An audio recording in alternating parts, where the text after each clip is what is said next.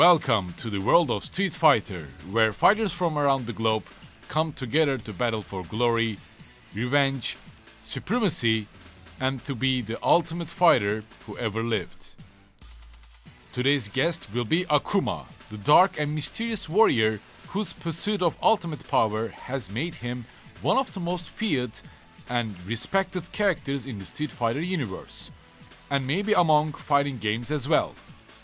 Akuma, or Gouken in Japanese versions of Street Fighter, has always been a fighter with ambition. From his training with his brother Gouken to his terrifying presence in Street Fighter 6, Akuma's journey is a tale of strength, obsession, and the relentless quest for mastery. I'm Arcadenaut here, and today we'll delve into the saga of a fighter who has sacrificed everything in his pursuit of the ultimate power. Don't forget to follow me on Twitter and join my Discord channel if you're into fighting games, and get ready for the raging demon of the Street Fighter universe.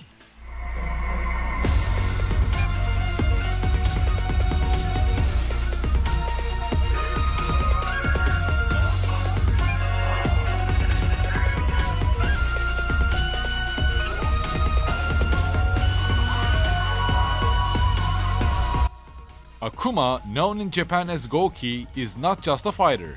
He embodies the path of the Satsui Hado, or the surge of murderous intent. His story begins with his training under Gotetsu, a master of a martial art that balances the power of life, Ansatsuken, and the power of death, Satsui Hado.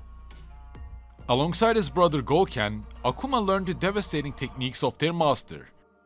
As Akuma and his brother Gouken trained under Gotetsu, a rift developed between them regarding the true nature of their fighting style. Gouken, unable to accept the violent essence and the Satsui Hado inherent in their martial art, left Gotetsu to start his own dojo. A decision Gotetsu did not oppose. Akuma, however, embraced the Satsui Hado fully, giving up any compassion he held towards others. He believed that only by embracing the dark power of Satsui Hado could he achieve the true mastery. Gouken's decision set the brothers on drastically different paths, with Akuma choosing a life of solitude and ruthless training to master the dark art, and soon after leaving Gotetsu's guidance. Akuma trained alone, driven by a lust for combat to death.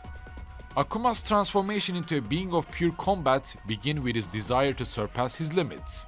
He believed that only through embracing the Satsui Hado could he achieve true power. Through his intense training and Satsui Hado's dark essence, Gouken's brother Gouken changed forever. Soon after these events, returning from his self-imposed exile, Akuma sought out his master Gotetsu to prove his superiority. In a brutal deathmatch, Akuma killed Gotetsu using Shungoku Satsu, claiming the title of the true master of their art. As this fierce fight ended with Akuma's victory, he took the prayer beads of his fallen master and wore them as a symbol of his victory. Gouken, upon discovering Gotetsu's lifeless body and realizing his brother's transformation, confronted Akuma, who responded only with silence before disappearing into the wilderness. Akuma's journey of mastery continued as he sought out powerful opponents, constantly testing and refining his skills. Years later, Akuma challenged his brother Gouken, who had since trained the young prodigies Ryu and Ken. Despite Akuma's insistence that Gouken could not face him without embracing the Satsui Hado, Gouken defeated him, refusing to kill his own brother. Akuma, calling Gouken weak for his compassion, vowed to return. He did so a few years later, attacking Gouken with Shungoku Satsu, believing he had killed him. In reality, Gouken survived by emptying his soul but fell into coma. Akuma then disappeared again, leaving a trail of devastation in his wake. By then, Akuma met with Ryu, sensing the potential of Satsui Hado deep within this young fighter. Akuma's defeating Gouken marked him as one of the most formidable and feared fighters in the world, while Ryu and Ken separated their ways to train on their own, becoming world fighters traveling from land to land to hone their abilities. However, as Ryu grew stronger, Akuma saw in him a potential successor to the path of the Satsui no Hado, which led to the events of Street Fighter Alpha series. Akuma's quest for worthy opponents took him across the globe, watching small tournaments and street fights from the shadows. As Akuma's search led him to confront Gen, he is eventually challenged by Gen, fighting a vicious battle. Akuma's non-canon ending, just as he begins to wonder whether Gen is the worthy opponent he is searching for, he begins to sense that not everything is as it seems. Although Gen survives Shungoku Satsu by emptying his soul in time, Gen's mouth starts to bleed, confirming Akuma's suspicions. Gen was sick, making the whole fight unfair and meaningless for Akuma. After being knocked to the ground, Gen tells Akuma to kill him. Not wanting to carry the fight on any longer, Akuma leaves, infuriating Gen. This encounter deepened Akuma's obsession with finding a truly worthy opponent, which leads him to Ryu. So he began to test Ryu, pushing him to embrace the dark power within. Ryu, however, struggled against this influence, guided by Gouken's teachings to resist the murderous intent.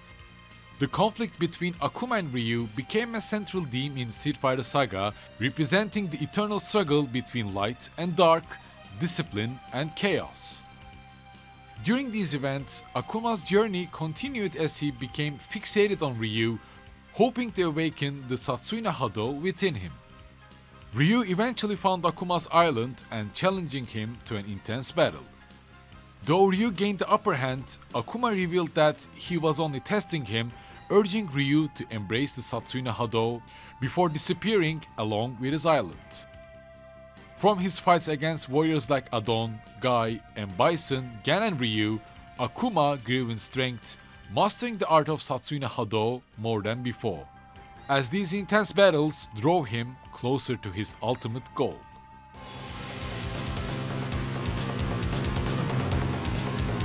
Akuma did not officially enter the Second World Warrior Tournament. Still, he closely monitored the events, hoping to find an adequate challenge. His presence was felt throughout the tournament as he watched from the shadows, evaluating the participants' strength. During this time, he confronted M. Bison, the notorious leader of Shadaloo.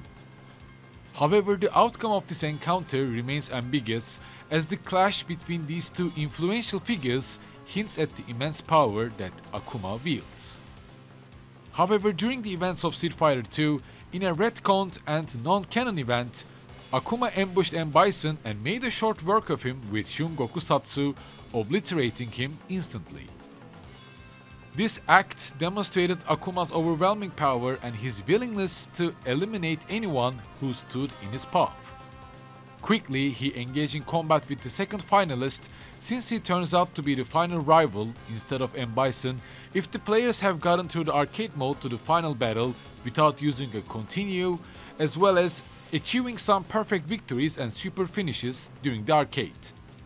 He appears first in Street Fighter II as a secret character and as a more vicious version of Ryu and Ken, but in the end, the identity of the second finalist and the result remains unknown. In the original Super Street Fighter II Turbo and its HD remake, Akuma has two different endings. If M. Bison is the final opponent, Akuma reflects on how Bison failed to master the Psycho Power and allowed to control him. Akuma's words underscore his belief in learning one's power rather than being consumed by it. However, suppose Shin Akuma is the final opponent, in that case, Akuma reflects on his victory over his own darkness and considers death beneath him. Unfortunately, Ultra Street Fighter II removes the second ending, causing the first ending to always play regardless of whether Akuma defeats M. Bison or his Shin counterpart. Sometime before the Third World Warrior Tournament in the Street Fighter IV series, Akuma and Ryu dueled, with Akuma dominating the fight. Criticizing Ryu for rejecting the Satsui no Hado's dark potential and urging him to embrace it to reach his true potential. Despite Akuma's overwhelming power, Ryu found the strength to recover and fight back, showcasing his resilience and determination. However, the battle was interrupted by Ken, who intervened to protect Ryu, forcing Akuma to leave. During Set's tournament, Akuma continued training and sensed the Satsui Hado re-emerging within Ryu.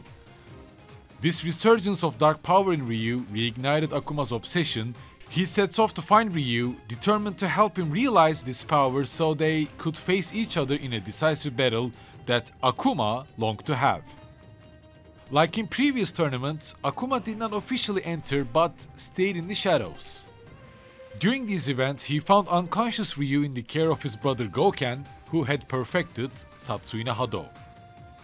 The sight of Gouken protecting Ryu infuriated Akuma, leading to a fierce battle between the two brothers. And years later, these two brothers faced each other, with Ryu being the prize. Both survived their fight, with Gouken saving Ryu from the dark path Akuma wished for him. However, Akuma, undeterred, continued his training and searched for a worthy opponent, displaying his immense power by raising an entire forest. Before moving on to Street Fighter V, let's also talk about Akuma's other form, Oni.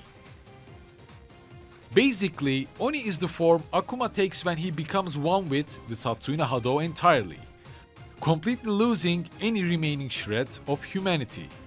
According to Rose's wing quote to Oni, it can be presumed that he was meant to show up at a later time, but not during the events of Street Fighter IV. So this gives the implication that Akuma becoming Oni is not a what-if possibility, but Akuma's fate.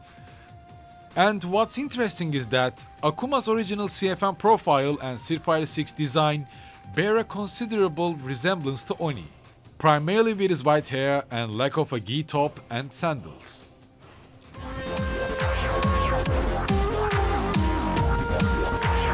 Akuma returns to Street Fighter V as the first character of the second wave of DLC characters. Akuma appeared as he performing the iconic Raging Demon, with the kanji for godlike being replacing the heaven mark on his back, with his longer hair resembling a lion's mane. In his character story, Akuma battles Gen again, emerging victorious but criticized by Gen for abandoning his humanity. Possibly irritated by Gen's criticism, Akuma then seemingly kills Gen for good. His frustration grows even further as he sees a vision of Ryu rejecting the Satsui Hado and starting to fully conquer the dark potential of the power. At that moment, Nekali appears, challenging Akuma for his soul. After their fierce battle, not only does Nekali lose, but when he attempts to devour him, Akuma uses the Mudo Tensho to escape, destroying Nekali's body. After these events, Akuma heads out to find Ryu to see if he really conquered the dark side of Satsui Hado. Though Akuma defeats Ryu, he does not kill him. Instead, Ryu, smiling from the ground, engages Akuma in a philosophical exchange about their ongoing struggle. Ryu's fists are only honestly responded by Akuma's "that's how it was and always will be." Akuma leaves, letting fate decide their subsequent encounter. Of course, Akuma also appears in other character stories. Ryu's inner demon, his evil being, Kage's character story, which takes place prior to Akuma's encounter with Nekali. Kage, the embodiment of Ryu's dark side, targets Akuma. However, Akuma dismisses Kage as a mere shadow of his former host, mocking him for his lack of understanding beyond raw strength and endless fighting. Akuma makes Kage disappear with Houten Seikengeki punch, wondering if this shadow represents the path Ryu has genuinely chosen.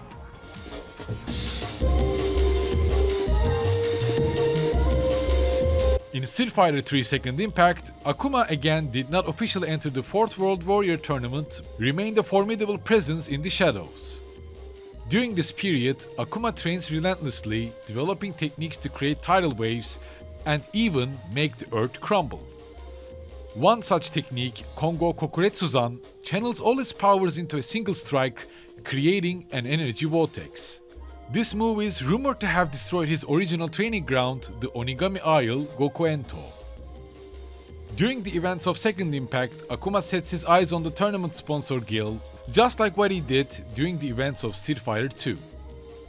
He challenges Gil, successfully executes a Shungoku Satsu on the tournament sponsor and killing him instantly. However, totally unaware that Gil has the ability to resurrect himself. Akuma then confronts Ryu, urging him to show his true power. Ryu, however, rejects the path of malicious intent, emphasizing that true warrior spirit lies beyond such darkness. And before the events of Street Fighter 6, in Street Fighter 3 Third Strike, Akuma's skills have reached an incredible level. He battles Oro in a simple yet inconclusive fight, each testing the other's immense chi. While both are mutually impressed, they also hold some contempt for each other. Yet there is no set winner, as they sense it will end in their mutual death if they continue. However, besides his battle against Oro, there is nothing much about Akuma. During his arcade ending, we see Akuma demonstrate his ability to remain underwater under massive pressure for extended periods, and how he enhanced his Tensho Kaireki Jin technique to the point where it can destroy massive sunken ruins of a modern linear ship.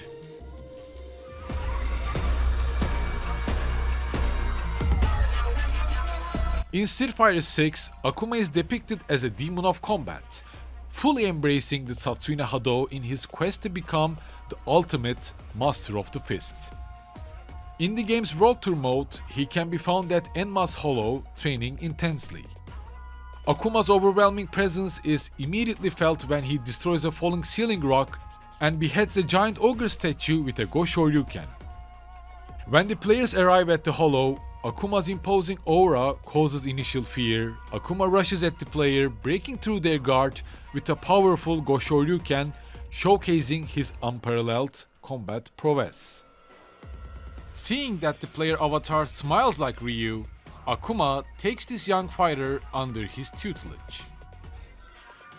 As for his arcade story, we see Akuma within Enma's Hollow carving wooden Buddha statues, reflecting on his path and his previous fights that shaped him to become the raging demon he is today.